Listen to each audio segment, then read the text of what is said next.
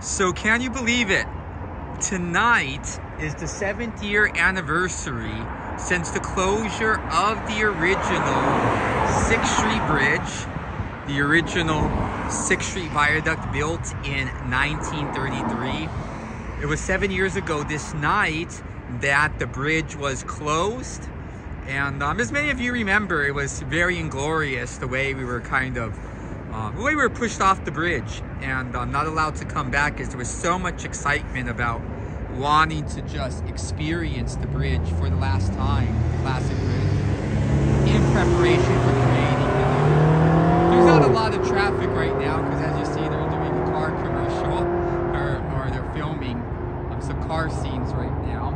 But since it is a major anniversary and since I'm so much missing the old bridge, even though I'm starting to warm up to this new one, I still miss the old one, but it is a special anniversary day and very sentimental about anniversaries. So I do want to have a drink in honor of our old bridge and in honor of the new one.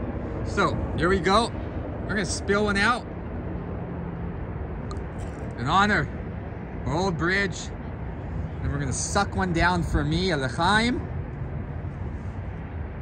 Por la vida, to long life for this new bridge. And whew, it's good. But yeah. Greetings from 6th Street Viaduct. And yeah, it's a beautiful night out here. I just love sitting out here in the evenings again. Finally, we got back a new bridge in this area. We got the new bridge this past August, so I'm enjoying being out here. Hey, buenas tardes, buenas noches.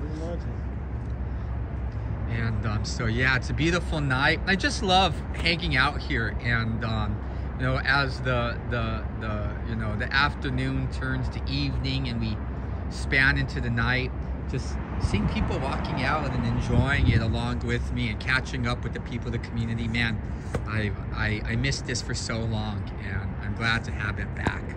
But yeah, so from the 6th Street Bridge, from the 6th Street Viaduct here in Boyle Heights, this is Shmoo the Jew signing off.